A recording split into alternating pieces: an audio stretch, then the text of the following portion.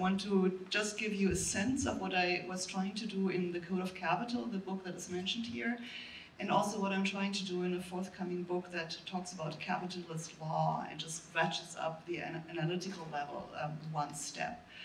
So in the Code of Capital, and I don't want to create too much pessimism in the room after we're starting to think about the future, but I also want to suggest that we can learn from the past. I think one of my major points in the book is that law is not static, and the regime that we have is not static.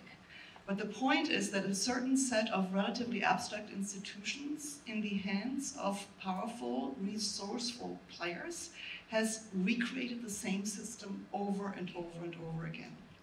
So there's an idea, and that is also written in most property textbooks that you would read as a law student, that property rights are enumerated. There's only one set of property rights, and that these are endorsed by the state. And you allocate them, and then the microeconomists can run with them, and you say you allocate them through contractual transactions. In fact, when you look into the evolution of property rights or other legal institutions, they're much more malleable than we think they are. And so the story of the Code of Capital is it's really all about the coding and the recoding of relations of power and control using a relatively small handful of legal institutions time and again, but applying them to different types of assets and to different social relations. It's a powerful machine. So what I'm basically saying, we have a handful of institutions that you just mentioned: property rights, collateral law, which is a category of property rights, corporate law, trust, bankruptcy, contract law. Not more than that you really need, there are more, but you can take those 5 or 6 legal institutions, and with them you can code land as capital, debt as capital, firms as capital, money as capital, data as capital. I don't talk about data in the book, but you can. So you can go on and on. Now it's of course nature. We've done land, now we do nature, carbon offsets. We're coding nature as capital with the same institutions. So the continuity of institutions, but their adaptability to different types of assets is critical for understanding. That both gives us, I think, hope and despair. Despair because it's just coming again and again and again and again. You don't know what to do about it because you're trying to catch them at one point and try to rein in the coding of capital. They're doing it again on another front. Hope because we could also learn from their script, because you can also use existing institutions to code in different ways, to decode capital and recode social relations in a different manner. The key for me is that in order to understand how this works, we also have to realize that to scale these kind of new relations, we have to have some kind of enforceability. That's at least how the capital system has worked. So it's not only about property as such, but it's basically the ability to then enforce the priority rights that you're getting through property against the world.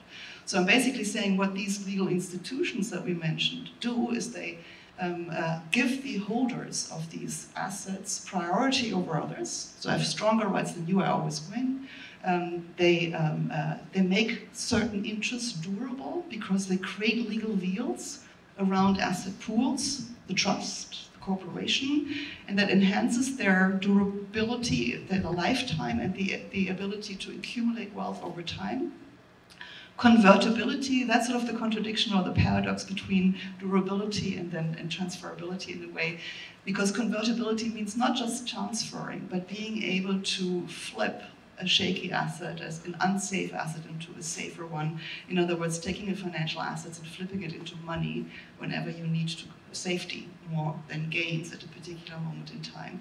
So for financial assets, the key for wealth sustainability is actually convertibility. Being able to convert my assets into money is critical.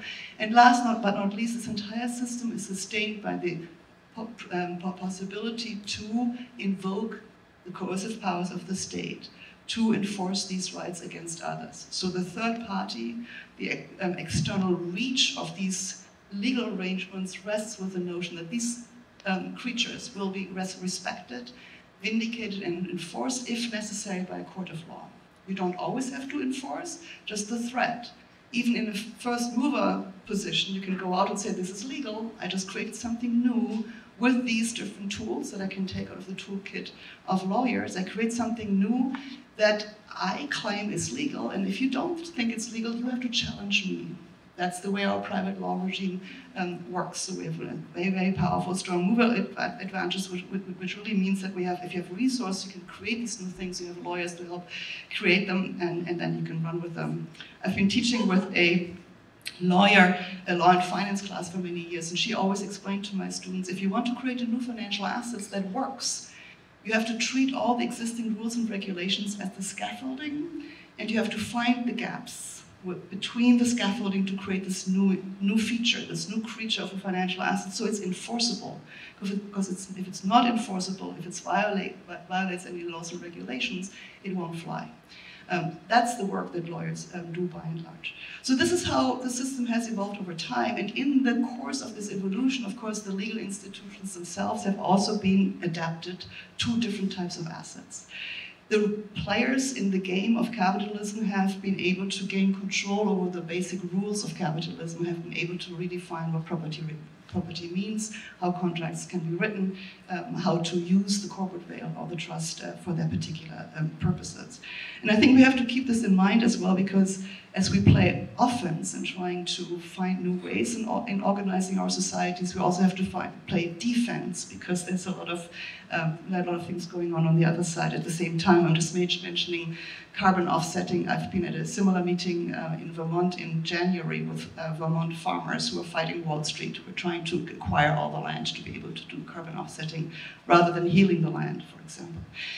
Let me just turn briefly to the second idea. So I'm just finishing a new manuscript, which I called Capitalist Law, which asks the simple question, why is it actually that a system that is coded in law as capitalism is so resistant to legal governance? Because it's not that we haven't tried. I think after World War II, after the Great Depression, actually a lot of attempts have been made, and for some time they've been quite successful to rein in capital. If you think about the New Deal, if you think about the idea of a social market economy as in Germany, if you bring in co-determination in or trying to stop capital, we had actually capital controls for a while, right? And then we didn't.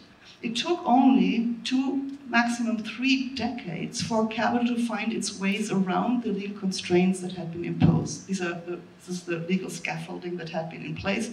They can get around it. And why is that possible?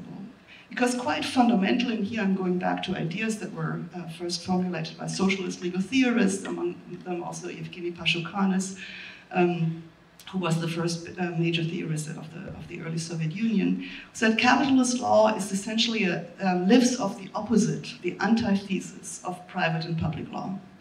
So public law is our constitutional law, our administrative law.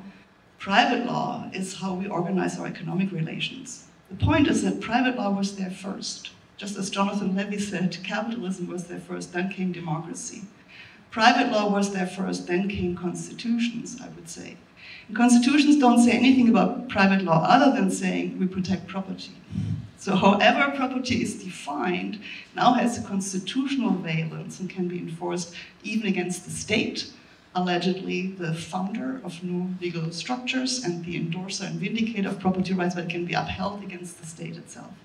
And of course, as you all know, in the global world, we have extended the ability of private actors to hold states accountable through bilateral investment treaties, state investor dispute settlement mechanisms that allow them to enforce their rights in tribunals outside the territory of the state as well.